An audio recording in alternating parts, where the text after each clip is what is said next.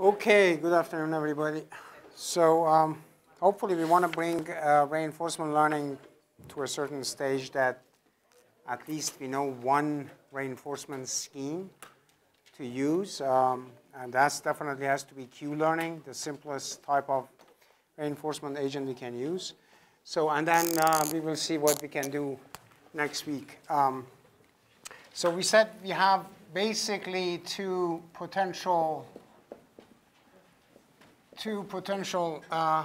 approaches.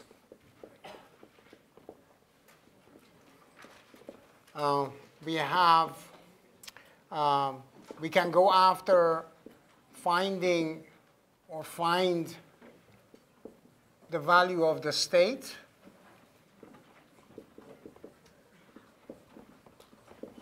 Or, second method, go and find the value of the action. That brings us to very different type of technologies. So either I look at the value of the, we cannot really call it feature space. It's not feature space. It's really state, because you are dealing with a dynamic environment. Fundamentally, features change all the time, so we cannot really call it features. So if we look at the state, or if we look at the action, and depending on that, you get basically two reinforcement learning schemes. One is you can do policy iteration. So you define a policy and you iterate over the policy to get to an optimal policy. So this is for Monte Carlo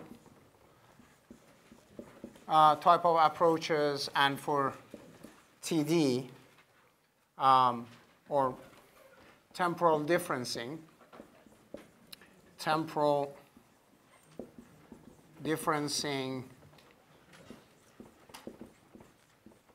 TD lambda methods.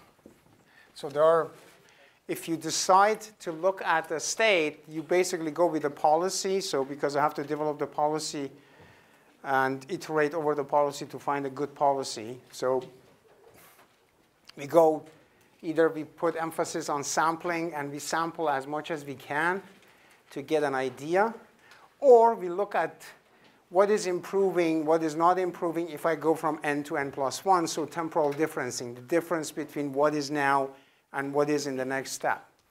So, or B, we do value iteration,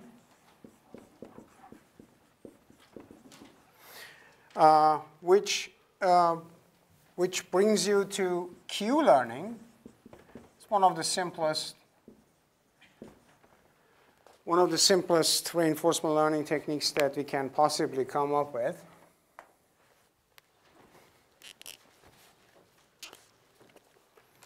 So here, sorry, I smashed it together. So evaluate policy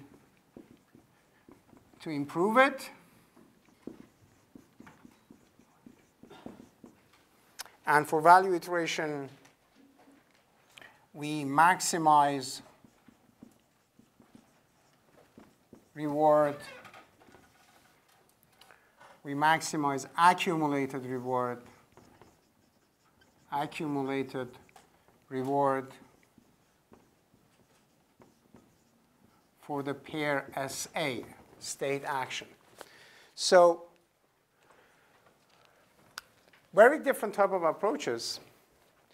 Could be that from AI perspective, some of us are more comfortable with value iteration because we know how to accumulate things. We have been accumulating actually error for neural networks, and then we minimized the error. So now I accumulate reward and maximize it. Well, should be similar, many things that we have been doing for neural networks.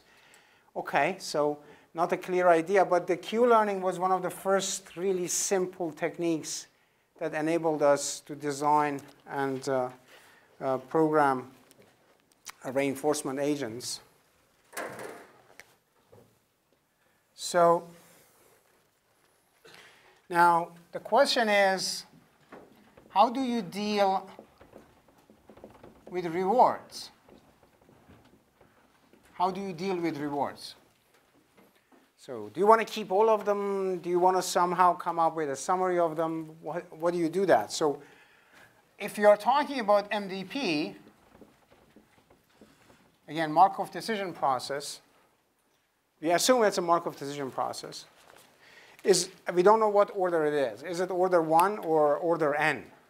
So what is the Markov decision process of order 1? So in order to understand a Markov decision process that is of order 1, I just need to know what happened at n minus 1. Then I know what is happening at n. At order 2, I have to understand n minus 1, n minus 2. At order m, n minus 1, n minus 2, n minus 3, n minus 4. So I have to accumulate the entire history. So classical example for me is I come to the class and I'm just in a bad mood. First time you see me. So if my behavior is a Markov decision process of order 1, that means I just didn't get my coffee, so I'm just grumpy. If it is a Markov decision process of order m, that means I had a bad childhood, basically. So it's very different. The history, you need to know. If it is a Markov decision process of order n, you need to know the entire history. So if you want to have an order 1, then you have to keep everything. Keep everything. What is everything? Well, the rewards. The driving force for reinforcement learning is reward and punishment. So keep everything means your value, let's call it Q, Qk, Q sub k, is R1 plus R2 plus R3 plus Rk over k. So I want to get an average of the rewards, right? That's the easiest way to get an idea whether my agent is doing well or not. So I calculate the average rewards. My robot does something, it gets +1. Something else +1. Something else -1. Something else +5. So I add them, average them, and I know in general my robot is doing well or not. So if it is a Markov decision process of order n, I have to keep everything. That's not a good thing. So people write it in the paper, and that's a nice equation, but if you want to implement it, that's a pain in the neck. I don't want to keep everything. That requires a lot of memory, and I don't want to deal with memory allocation. Well, you can also do it incrementally.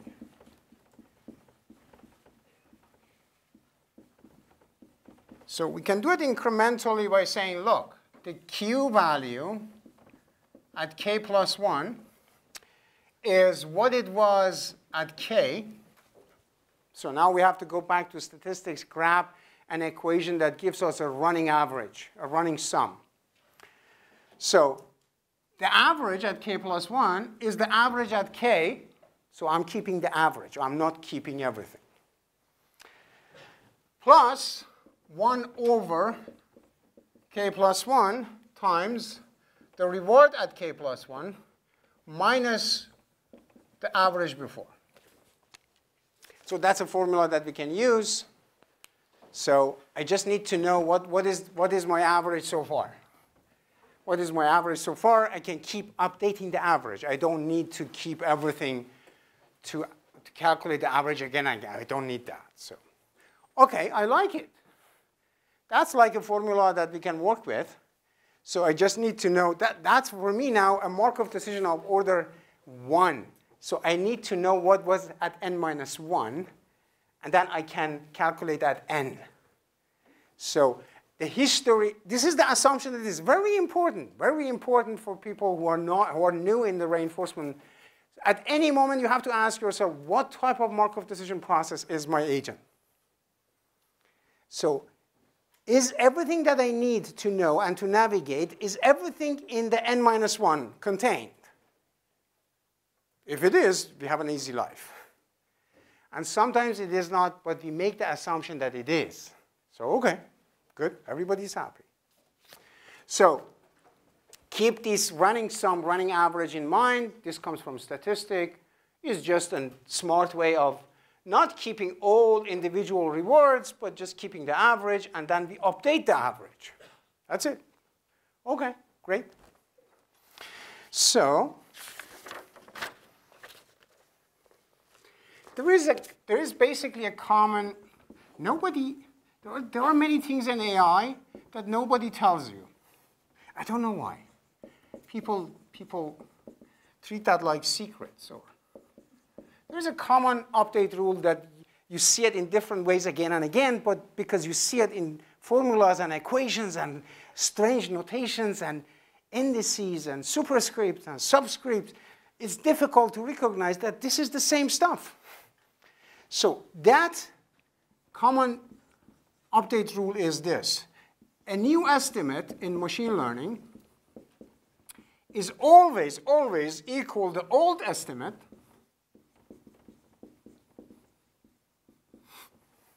plus a step size,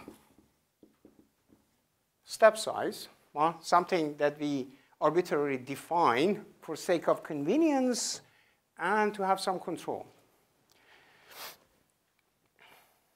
times the step size times the target, what it should be, minus the old estimate. So this is a pattern that you see again and again. Go back, think about the delta rule and generalized delta rule is the same thing. The magic equations that we still use to update backpropagation error in the network. So the new estimate always is a modified version of old estimate. The old estimate is fundamentally the difference between what I'm calculating and what it should be times a convenient factor for me to be in control. Again and again and again. But then we put some notations in this, and then gamma, and then alpha, and then sub ij, and then you don't see this. Just keep this in mind. Every time that we do update something, neural network, reinforcement learning, it doesn't matter. We work with some form of this for updating. And this is the learning part. This is the learning part. And here, some sort of weight will come in, because if there is no weight, there is no learning. Something has to give. Something has to be adjustable. OK.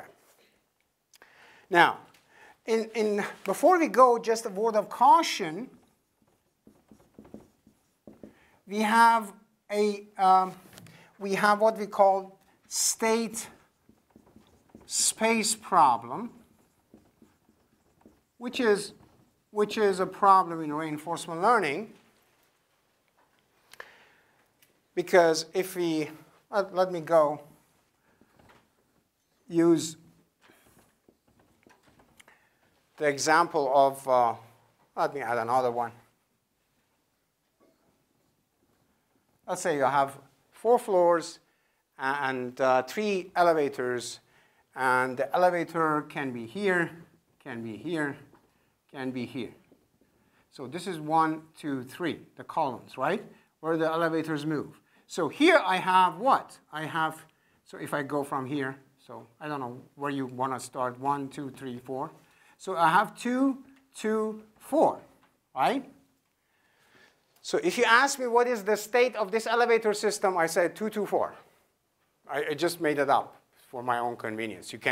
If you can describe the state in any other way, do it. So my elevators are moving vertically. I look at every column and say where they are, and I count from bottom to top. OK, convention, establish it, count. I get the state. So if I look at this, how many different states do I have here? So it can be at 1, it can be at 2, it can be at 3, it can be at 4. So the second one as well, the third one as well. So I can have 64 different states. If I have an elevator system of 4 floors and 3 elevators, I have 64 different states. All of them could be at 1, all of them could be at 4, it could be at 1, 2, 3, or whatever. So of course, this is a ridiculously simple example. We don't work on this sort of stuff. So if I go to Empire State Building, then I have 120 floors and 6. OK, 120 and 6. Wow. 120 times 120 times 120 to power 6, number of states. OK, that's a problem, because we wanted to create a table. That would be a gigantically long table. So tables will be a headache for us in reinforcement, and that's where neural networks come in. Just word of caution, keep in mind that as big as a problem the feature space was for clustering a neural network for reinforcement learning is a much bigger headache, because these systems are dynamic, and I don't have a topology. I'm just dealing with the system as I interact with the system. OK. So we want to get to something that we can work with. So how do we design reinforcement learning agents? How do we do that? It's not straightforward. First, you have to discretize your states, right? So if I say 224 is a state, you cannot put this in a table, right? I have to come up with something and say, you know what? 224 for me is, by definition, means state number 112. Well, I have 64. Why should I use 112? Is 62. So if I give number 62, the state 62 is 224. So I discretized my states. So you have to recognize the states, get all combinations, and then discretize it such that I can put it in a table. So basically, I put a number on it. What is the state number 25? 25 is 132. OK. So now extend this to playing chess, playing Go, a robot moving. So how many states do I have if I'm moving in this room? And my discrete unit is 1 foot by 1 foot. It's a challenge. It can be a challenge. So then, of course, you have to define actions. What are the actions? What are the actions? Actions are, so send up, don't do anything. It's a package, right? Because I have 3. I have 3 elevators. Another would be send down, send up, right? This is another package. So how many actions do you have? For every elevator, I have send up, send down, don't do anything. But then again, I have the combination between the actions. So define the actions. Third, determine the reward and punishment. Oh, that can be very difficult. Define reward and punishment. OK, elevator control again. I go back to elevator because we are engineers. We should understand this. What is the reward and punishment for controlling an elevator system? So what is a good elevator system? Minimal passenger time, waiting time. OK. So the passenger waiting time, total passenger waiting time at any time across all floors should be minimal. So if it is minimal, you get reward. If it is more than that, you get punishment. What about I give you the total passenger time directly as punishment? So you want to minimize the punishment, you have to make that number 0. So total waiting time is 0. Good luck with that if it is Monday morning, but OK, you can try. So determine the reward and punishment. That's a design factor. You have to design it again and again. We didn't have to do this for neural networks. Neural networks is clear. You have error. It's always. It doesn't matter what the problem is. Face recognition, text recognition, voice recognition, signature recognition. It doesn't matter what it is. But here, what is the reward and punishment for playing chess? Do you want to do it for every move or for the entire game? So it's a design question. We have to think about this. 4, establish the action policy. Okay, how do you want to take actions? That's very important. I just said, okay, one set of action is elevator number 1 goes up, elevator number 2 goes up, elevator number 3 doesn't move. Okay, how do you want to make that decision? So selecting action is one thing, taking the action is another thing. So taking action is based on the action policy. So do you want to take action randomly? Do you want to be greedy and take actions that were useful so far? How do you want to do it? So you need to set an action policy. Okay. So to stick with the taking action, how to take actions. So of course, you can take random actions. You would say, what type of elevator control would be, or playing chess, or Go, or backgammon to take random action? At the beginning, exploration, I have no idea. I have to get a picture from the system. We don't do this online. We don't send the Mars rover to Mars and then take random action. Nobody does that.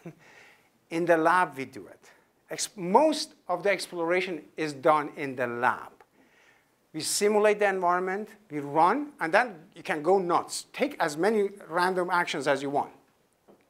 And usually, the agent plays with itself. So you just interact with itself. You create 2 instances of the agent. If it is a board game, you play with your copy, with your instance. So take random actions. Why not? Second approach could be a greedy action policy.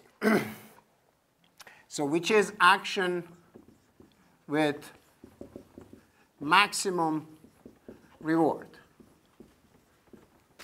You can do it. So at any moment, even at the beginning, that the weights in my reinforcement table are all random, I can still go with the maximum. Because those numbers in that table of states and actions are accumulated reward. So the bigger those numbers are, the higher the value of that action for that state. Okay. I just go with the maximum. Why not? I want to take the best action. That's a greedy approach. If you do it, you are not exploring anymore. You are exploiting. But it will have a price. You cannot stick with the exploitation. Because the point that you are exploiting was valid for Wednesday, 2 p.m. And then it's 3 p.m. and suddenly everything collapses because 3 lectures end at the same time and your equations do not mean anything. Suddenly things move. Non-stationary. The location of the solution changes. Third, epsilon greedy. So epsilon greedy action policy. So epsilon greedy is you take maximum action, max action, so the action with the maximum reward, with p equal 1 minus epsilon, and random with epsilon. And epsilon is, of course, a very small positive number.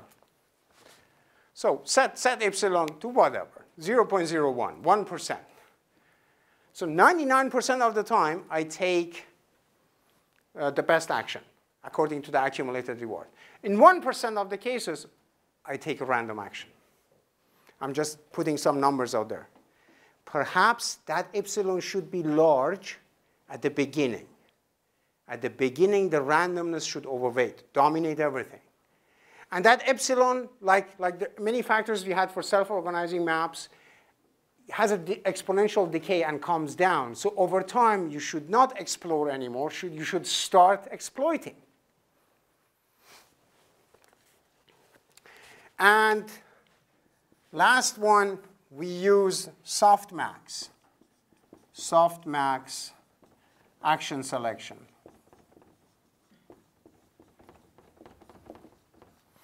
So the softmax action selection is basically we calculate a number between 0 and 1 using some exponential function, and then hopefully we have a soft, because all of them, even the epsilon one, they are rather abrupt. So you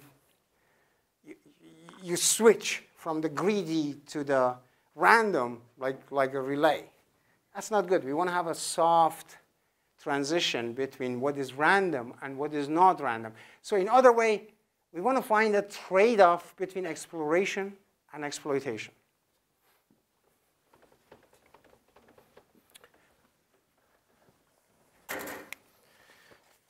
So the softmax, for the softmax, we use something like Gibbs or Boltzmann distribution. Boltzmann distribution. Again, they come from physics, but what I mentioned, for example, for the RBMs, for the restricted Boltzmann machine, that was Gibbs sampling, but I didn't go in details because we didn't have time to go in detail. But you can grab a vector, just grab one, leave everything else the same. There are really nice, neat tricks to do that. So Gibbs or Boltzmann distribution. So the probability of every action is given as the exponential value of your reinforcement table Q of SA. So the Q is now for me the table. I don't know any other way at the moment to implement it. So it has to be a table. My states, my action, and I put the accumulated reward in them. Doesn't matter randomly taken, Mach greedy taken, epsilon greedy taken, doesn't matter. For any action, I take a reward or punishment, I put it in the table.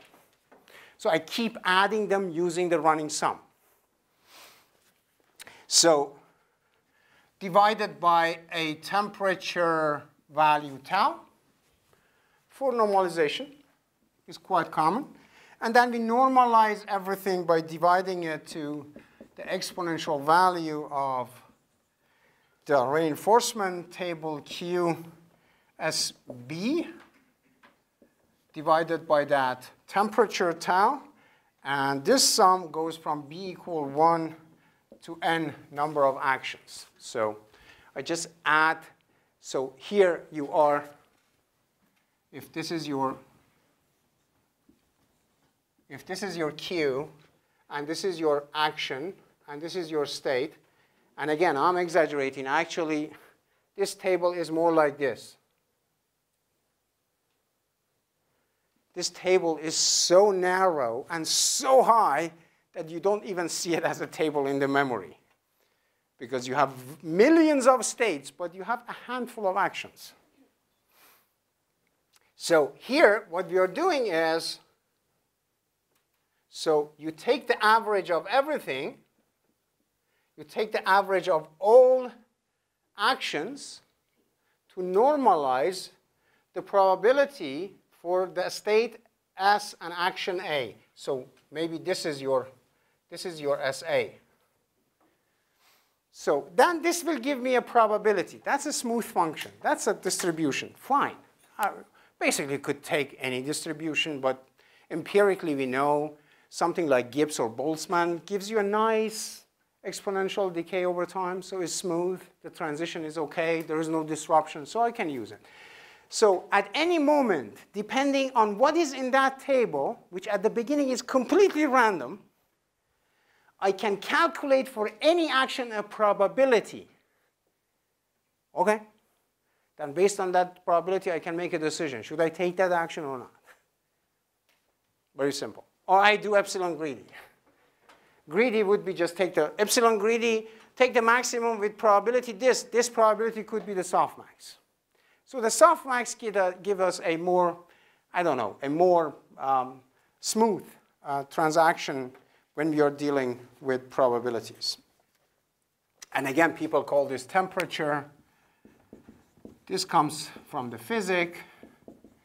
This gives you, again, control. Do you want to go down like this, or do you want to go down like this? So how fast, how steep is the exponential decay?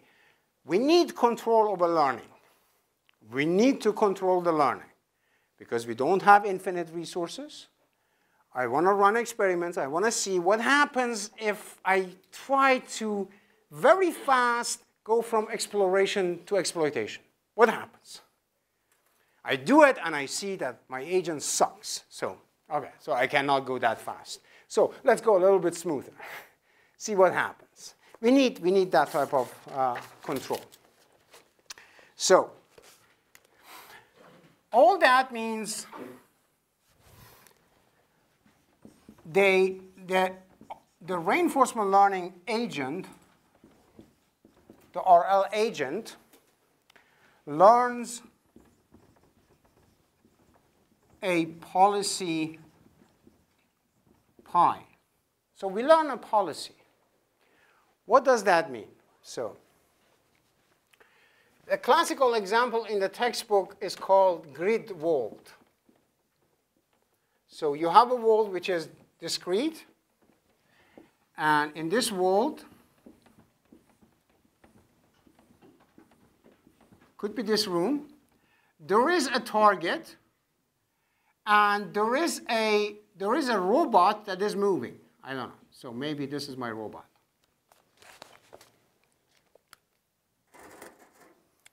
So this is the target. This is the robot. So the question is, the classical example in any textbook, you search for grid world, reinforcement learning. You can find Java applets with nice demos online. Just watch it, what happens. So how can I, now the task is this, very different from neural network. Reinforcement learning handles non-stationary problems. What does that mean? That means the target is here, then it could be here, and it could be here, and it could be here. It's not fixed. If it was fixed, how do we call a problem that is fixed? It's stationary, but how do we call it from perspective of algorithm? That's a deterministic problem. If the problem is deterministic, you don't need AI. You just enumerate with 2 loops, 3 loops, 4 loops, you find it. You don't need AI. So you need AI when the problem is stochastic, not deterministic. So now the problem is this. Given the grid world, given a discrete world, and a robot that can move in discrete steps, forward, backward, left, right, and so on, how can I learn a policy to navigate in this world? Now it becomes interesting. So this is best example. You can see it next time you fly. This is the airport, and the robot is cleaning. And of course, you cannot assume, yes, there is a column here that is fixed. Yes, this doesn't move. But passengers move. People move. So you cannot assume that my obstacle is always here. It could be here. It could be here. So it's a stochastic. So what is the policy? The policy is this, that doesn't matter where the robot is, doesn't matter where the target is, you find the shortest path to the target. So you go here, you go here, you go here. Sorry. You go here, you go here. Or you go here, if you can take this action, you go here, and you get there. So if you randomly go here, and you go up, you go up, you go up, you go to the left, you go to the left, you go to the left, you go to the left, you go here. So at any position, you know the right action to go as soon as possible in the direction of your target. That's a policy. So if you have that for the entire grid wall, that's a policy. So a policy is, doesn't matter where you deploy the cleaning robot in the airport, you just turn it on and you go. It will figure out, so it will start, of course, with what it has learned, because there is a Q matrix that it has learned from the previous days, but today is a new day. And the column in the airport doesn't change the position, but people do. Or the target do, whatever the target is. So you use the policy most of the time, exploiting the policy, but you should be ready to explore, because today things are different in the airport. No way that a neural network can deal with this. There is no neural network that can deal with this. Neural networks are trained, and then they are deployed as a static solution. Reinforcement agents are dynamic solutions. They adjust. So in that sense, one could say, I'm sure Richard Satton loves to hear that, reinforcement agents are smarter than neural networks because they keep adjusting themselves, but they have their own challenges. So it's not like they can deal with all type of problems. Okay.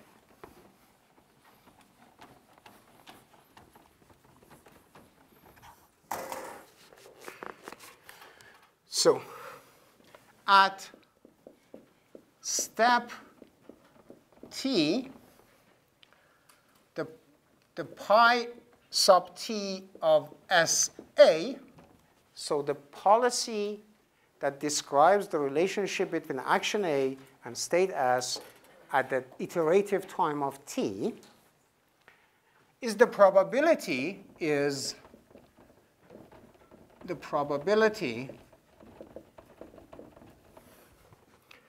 that A sub t is A when S sub t is S.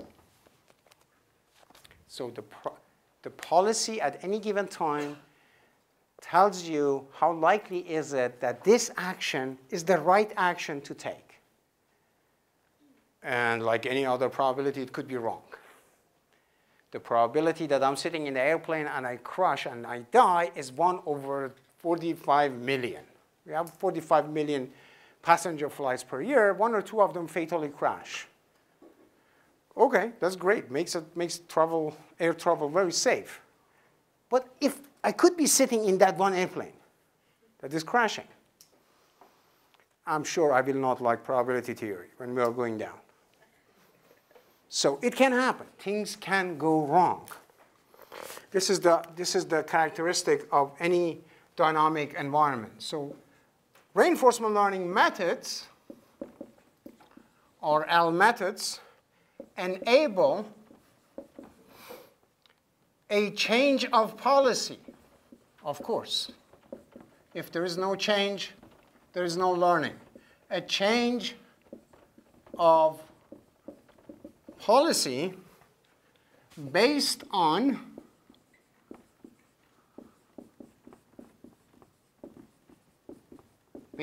experience. Label data, no label data, supervised learning, unsupervised learning, all those terminologies are not applicable to reinforcement agents. Reinforcement agents are a completely different animal in AI. Very different. And you have to love them, otherwise you cannot work with them. There are not many people who can work with reinforcement agents because you got to be patient.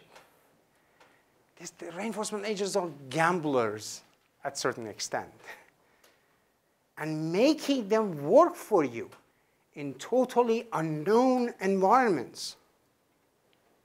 AlphaGo is not CNN. Mars rover is not CNN. So reinforcement agents, by the way, everything that reinforcement learning is not one algorithm. It's a class of problems. So it's not one technique that you say, what was it? Give it to me, page 25. No. It's a concept, it's an idea. Interact with the environment, receive reward and punishment, adjust yourself, proceed, and hope for the best.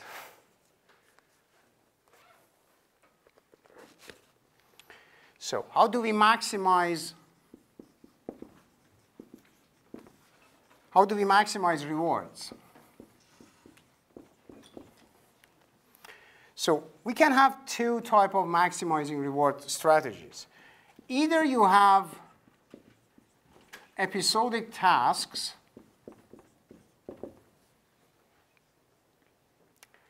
So if you have an episodic task, which means whatever you are doing ends at some point. You are playing Go. After 1 hour, somebody wins. It's done.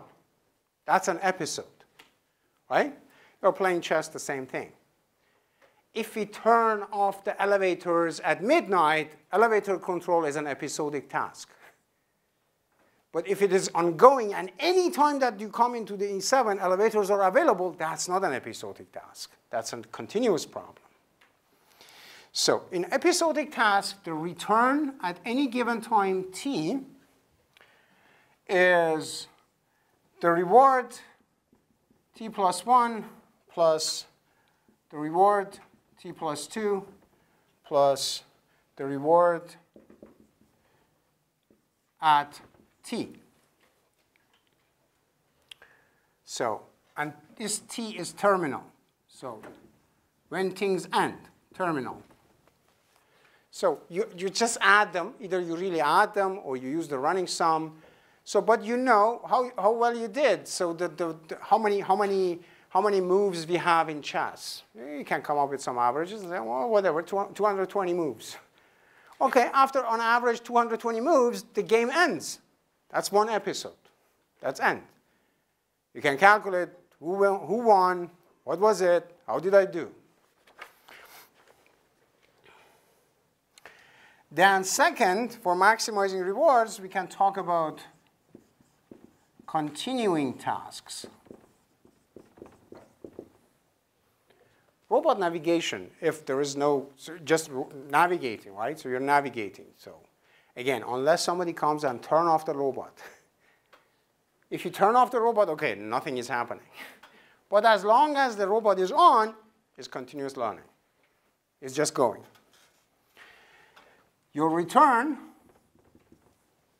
at any given time is the reward that you get at t plus 1 plus a gamma factor times r sub t plus 2 plus gamma square r t plus 3 plus up to infinity, because it goes and goes and goes. So I can, sorry if I do it this way, let me cheat a little bit.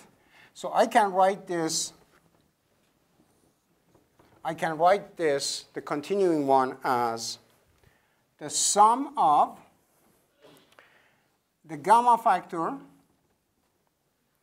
times the reward t plus k plus 1, and k goes from 0, of course, to infinity. So, and we call the gamma factor a discount rate, because we need, again, to control something. So the gamma is the discount factor. Sorry, it got a little bit messy. We will bring order. So now the question is, what is the value of gamma? How do you control it?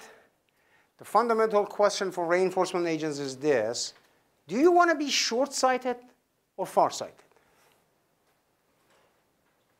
Do you want to put values on the early rewards or the later rewards? Do you want to go today out and make some bucks on the stock market, or you want to invest your money and wait 25 years until you retire? So what is the thought process here? So you have to answer that question. So if you let the robot go, you should have answered this question for the robot. Is the robot short-sighted or far-sighted? Which, among others, we bring in with the gamma here. So what is gamma and how we handle the discount? So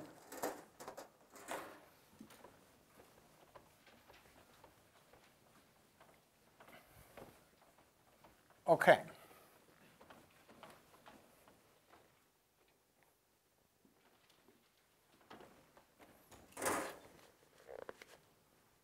So the gamma is not the most beautiful gamma you can write. So if it can go towards 0 or 1. We usually anything that we introduce in machine learning, we don't want them to leave the interval 0 and 1 because things will explode. We usually accumulate stuff. I cannot define it between 0 and 10,000.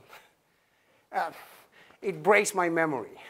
So I want to just keep it in a small range. So gamma is between 0 and 1. And if I set gamma towards 0, so you are short-sighted. And if gamma goes toward 1, it's far-sighted. So you can play with that. That's one of the ways that we control. Because we will see, we still don't know where we plug in this. It has to have an effect. This is the only driver for learning in reinforcement learning, which is the reward and punishment. So how do you accumulate? And how do you let the agent know that it did OK or it didn't do OK? OK, so I didn't get any of this. Tell me an engineering example. In detail, with some detail. Tell me an engineering example that I can understand. OK. OK, no problem. Let's look at the inverted pendulum.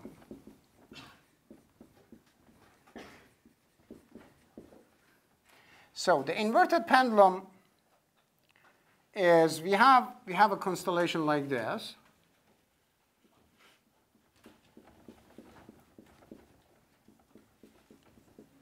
And I have a card in there. And this card can move back and forth, but it doesn't have much space. It's restricted in the way it can move back and forth. And there is a pendulum here.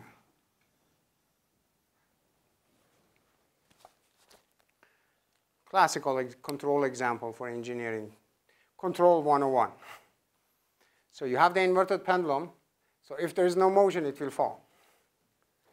So in order to keep it balanced and upright, you have to move really fast back and forth. So that's the control. Move it back and forth really fast. So if you hit somewhere, it will fall. If you stop, it will fall. So it's falling in this direction.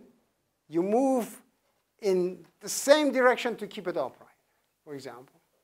So it has to be really nice. And if you do a really good job, from the far, you cannot even see that it's minimally moving because you're controlling it.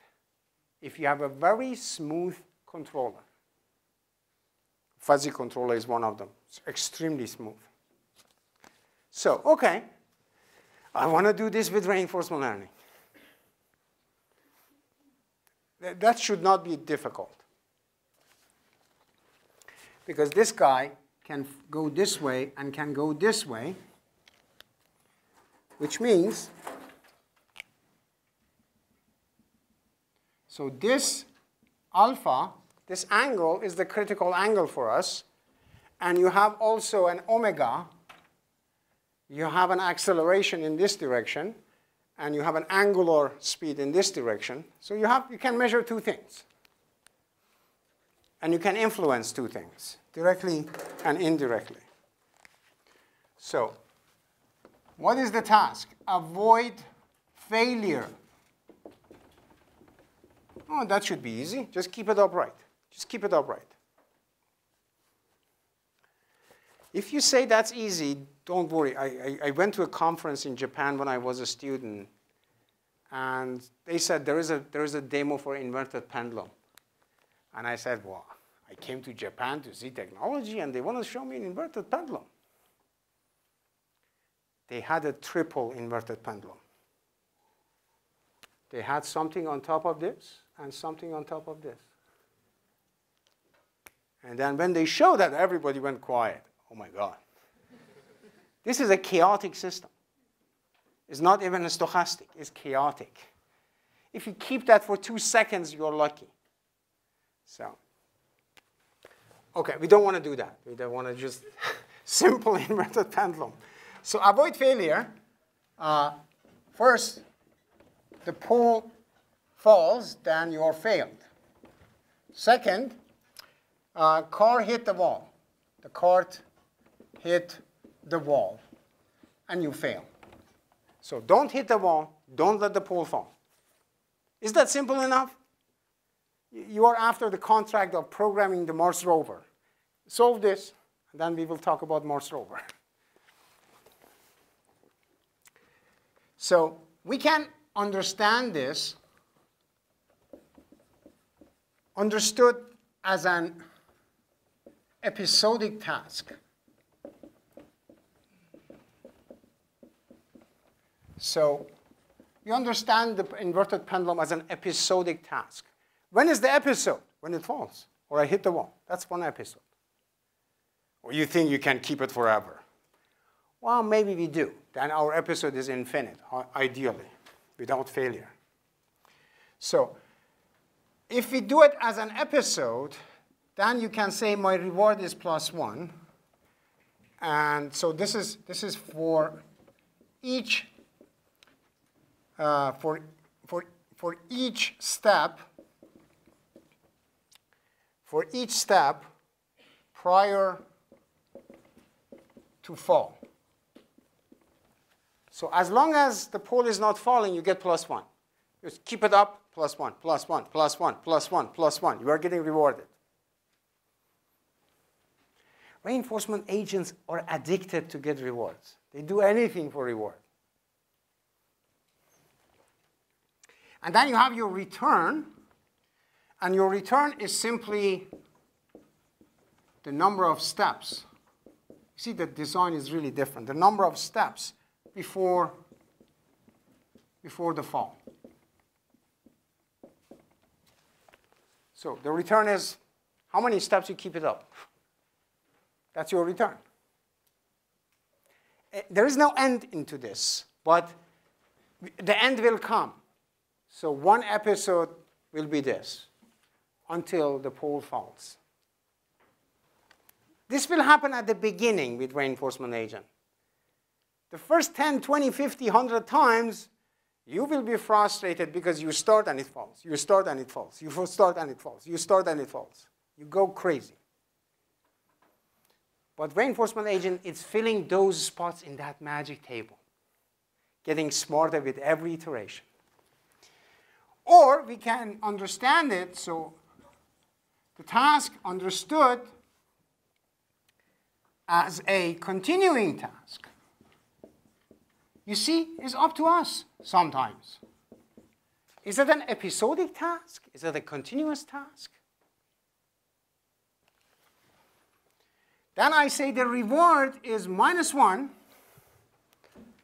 for falling and 0 otherwise. You see, is really subtle.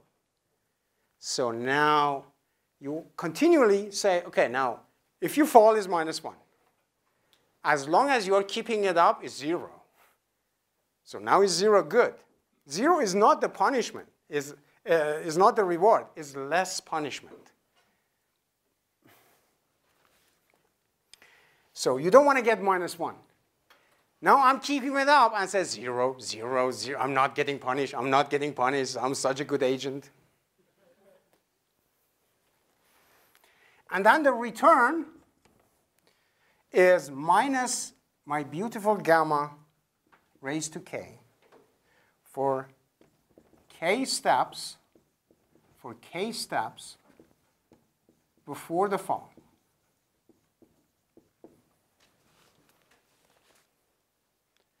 So just want to make the point that the design of the agent is up to us. You can do positive reinforcement. You can do negative reinforcement. You can understand it as an episodic task. You can understand it as a continuous task. In many cases, it's up to us. Sometimes the nature of the problem is so dominant that we don't have a choice, and it is episodic. You cannot do anything about it. But most of the time, we have the choice to change things. Okay.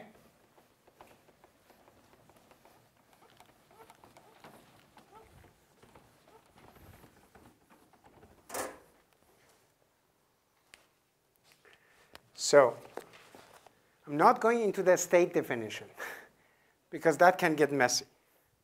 I can maybe post something for that. So what are the states? What is the action?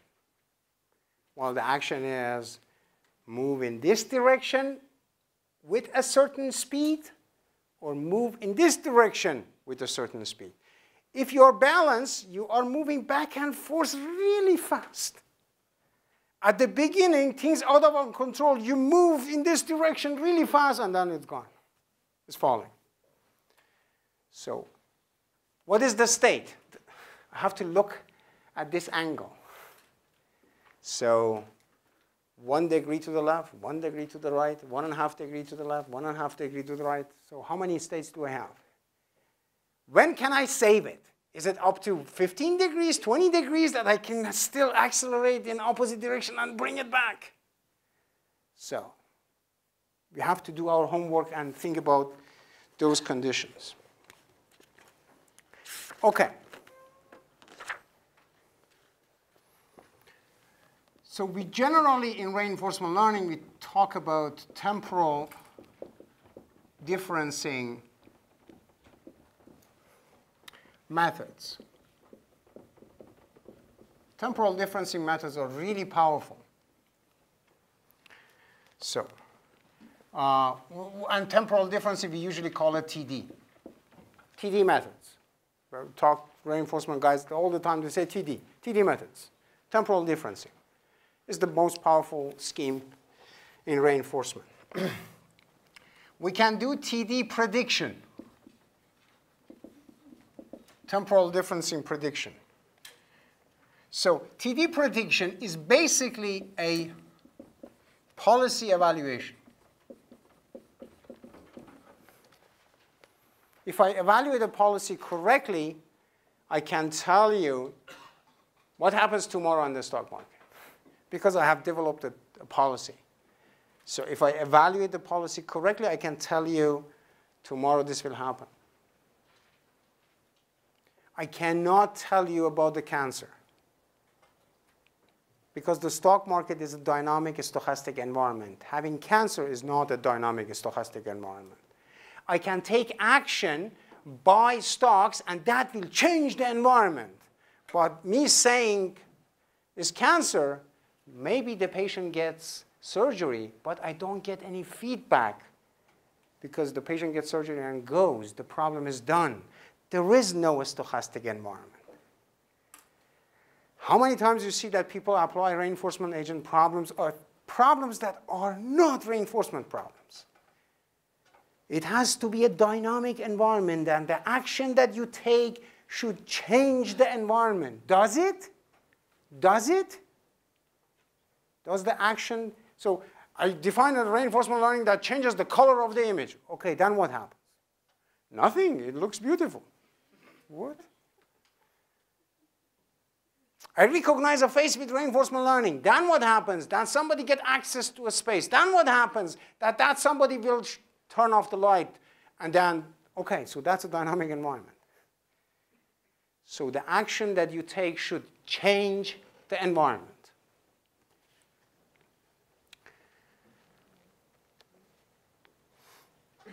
So that means we have to compute the state value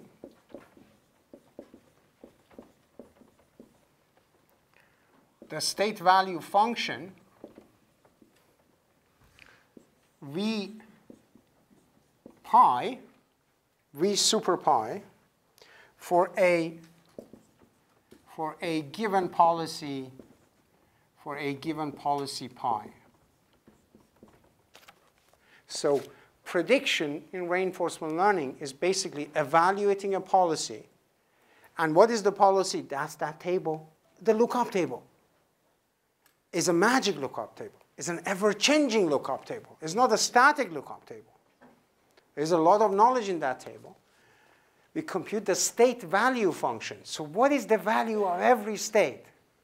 If I apply the policy that I have learned so far, if I use that lookup table. People don't like to say it's lookup table.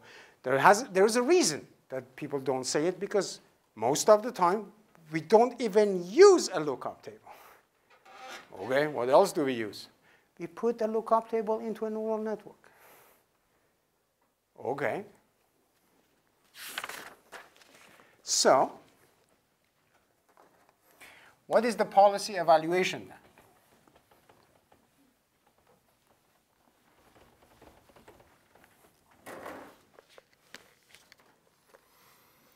So, the policy evaluation.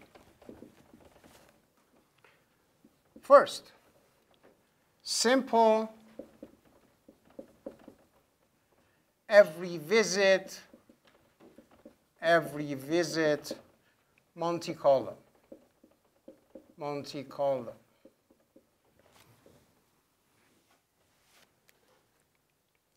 So the value for each state S sub t, for the value of state S sub t,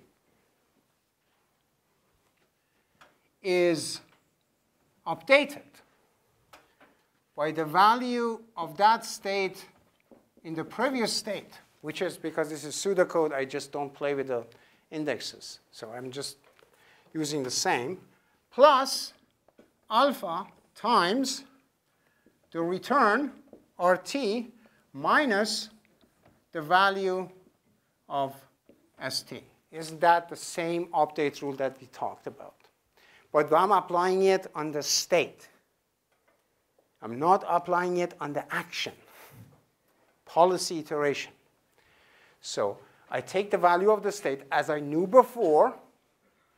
I have my stepping size, learning rate, discount factor, name it whatever you want.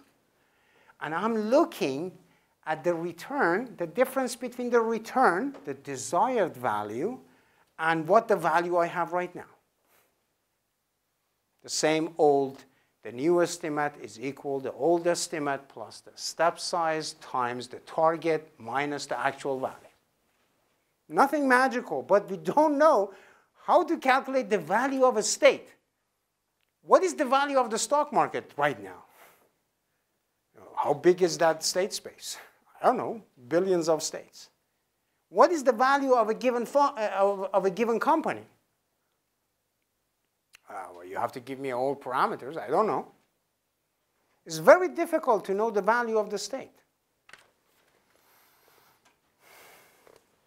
Second, the simplest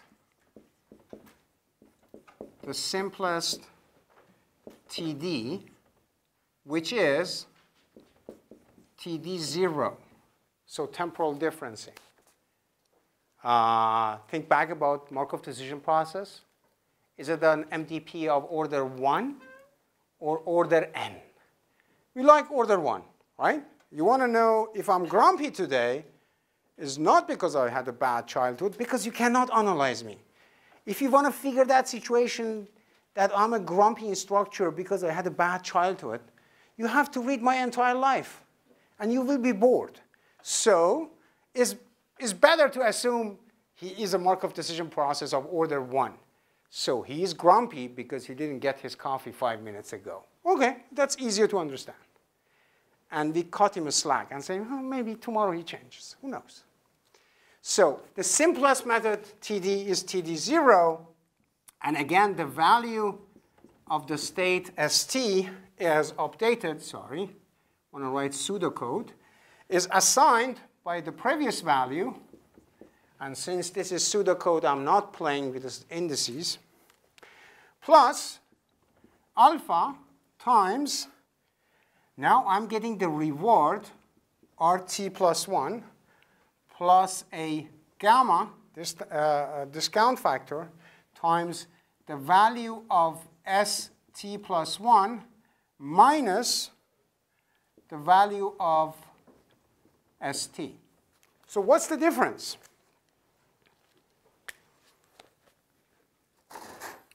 So here was the return. Here is an estimate of the return.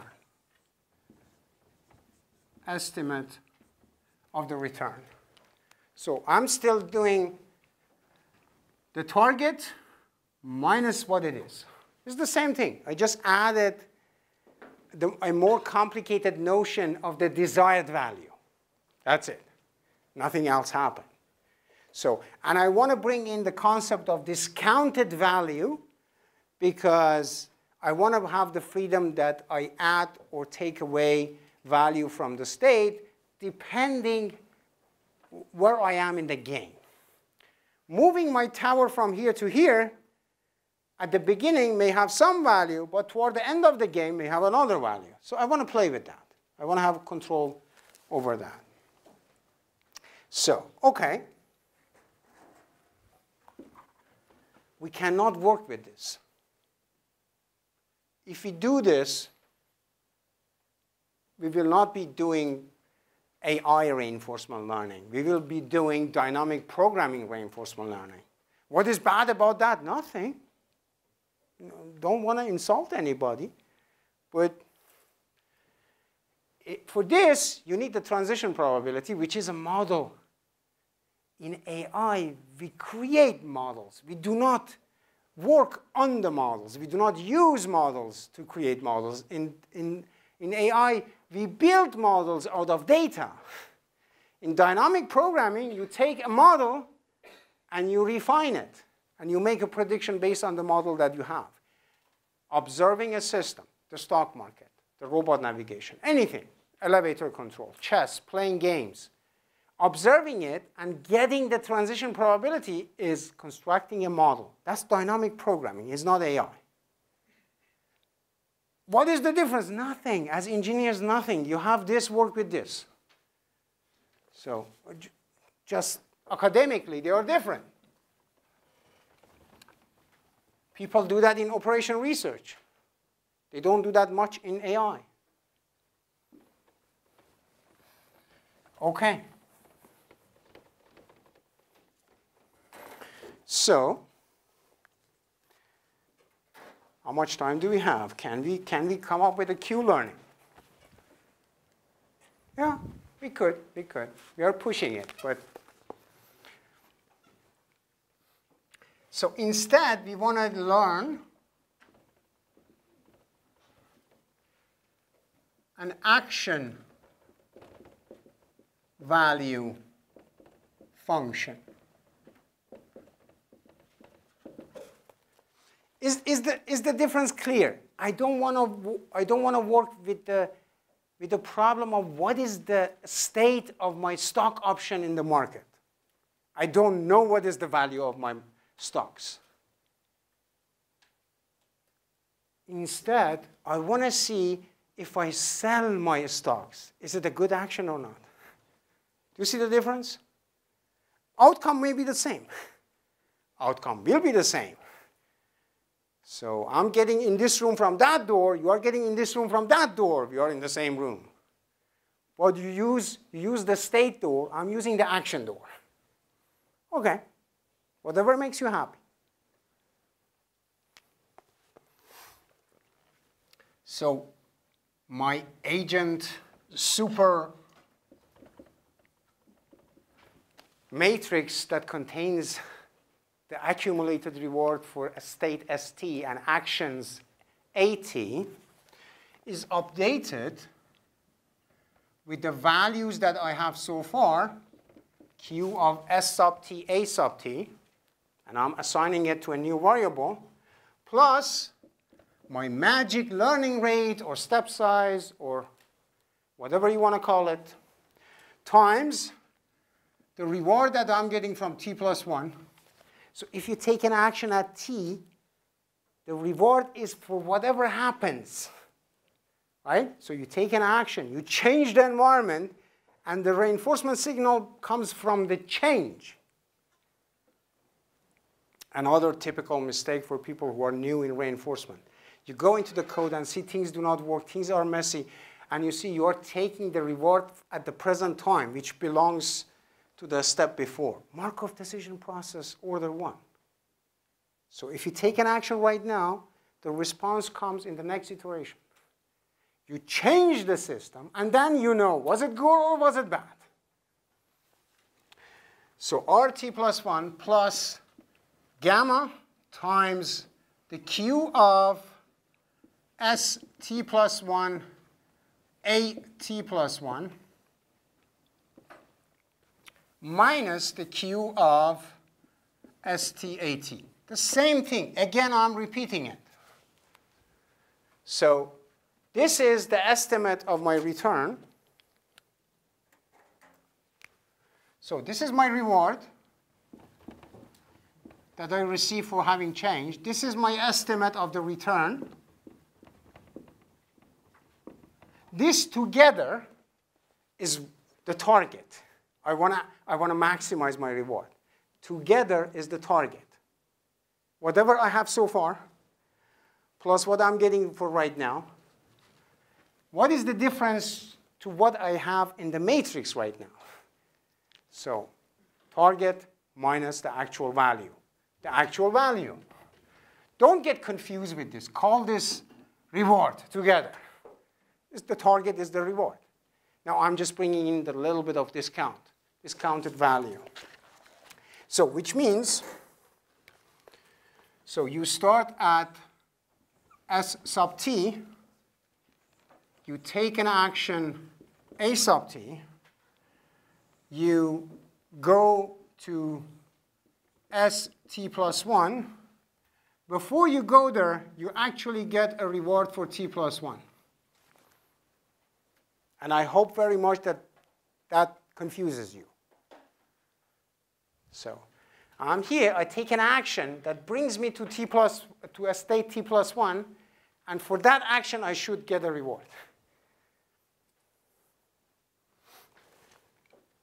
And then I take another action, a t plus 1, which brings me to the state t plus 2, and for that I get R of t plus 2.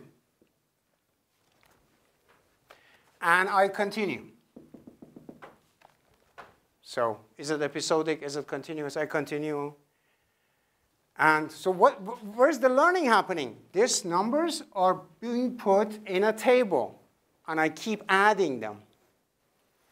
How much reward am I getting for the action AT, which is send the elevator up? OK. The simplest method is the Q learning. And the Q learning is so simple, you don't even need a Python package for that. You can implement it in 30 minutes. If you're good at Python, 30 minutes. The learning algorithm, not the design of the states. The designs of the states may take you a week or 2 weeks or 3 weeks, depending on what it is. The design of the agent is difficult. The learning algorithm is simple. OK.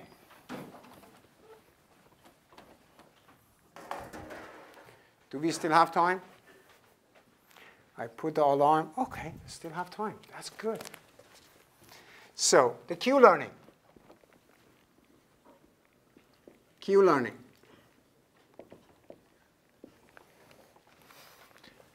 Initialize QSA randomly. I'm not talking about the design. You design, you know what your states, you know what your actions are. You create a matrix of S, the cardinality of S times the cardinality of A. You put random numbers in that table, you start working. Again, so nobody will do the homework for you to design the states and actions. You have to do it.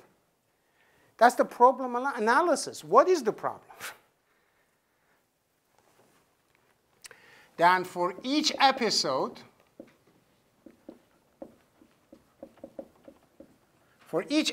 we do this. We go inside the loop. initialize a state S. For each step, the second for loop, for each step,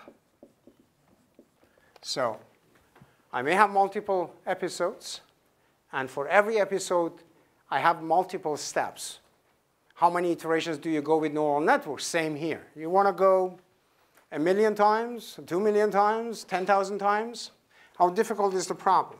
Inside the second loop, choose A from S using action policy, What is your action policy? Is it random? Is it greedy? Is it epsilon greedy? Is it softmax? Choose an action.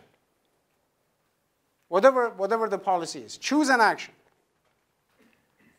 You choose the action, take the action. Take action A.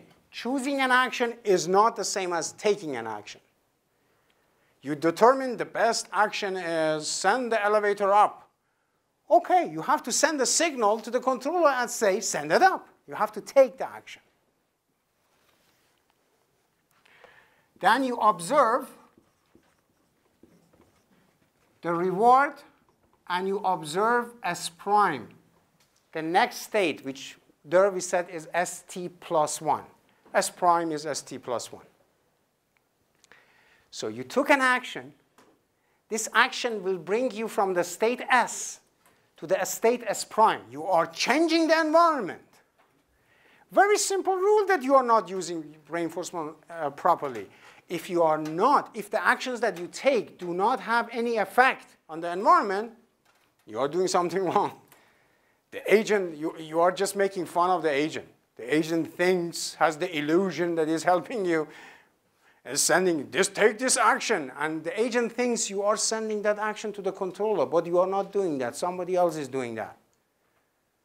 So you have an insane reinforcement learning agent. Ridiculous. And then we update. We update with that equation. S of QS of A is updated with QS of A plus alpha. That equation. Now update the matrix. So after you update the matrix, you update the state. Update S with S prime. Because you changed the system. Your elevator is not here anymore. It's here. It's a different state. And if I don't go there and I come outside of the inner loop, I just write until S is terminal. Sorry for writing so long.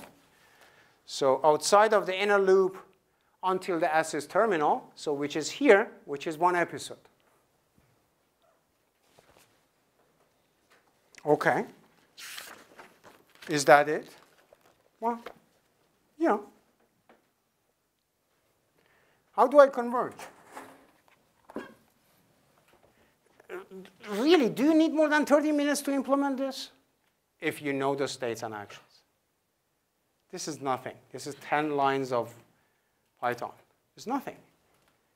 But a lot of work has already gone into designing, we have 1 more minute, designing the state and action and defining the reward and punishment. So just one more fact. So convergence. How do I know I converge? Every state has to be visited,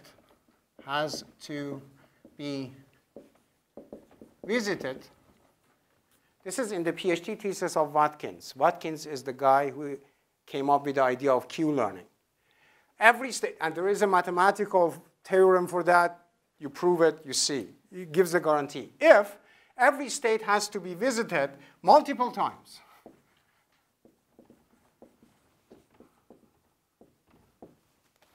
Well, that makes it difficult. Every state has to be visited multiple times. And what happens if I have a gigantic table? If I have a gigantic table, if I have 10 to 12, and I have, I don't know, 25 actions. We usually don't implement tables. You can run into programming problem. You cannot even fit this into the memory. You have to use all possible tricks to update this table. So we don't usually do that. So what we do is we grab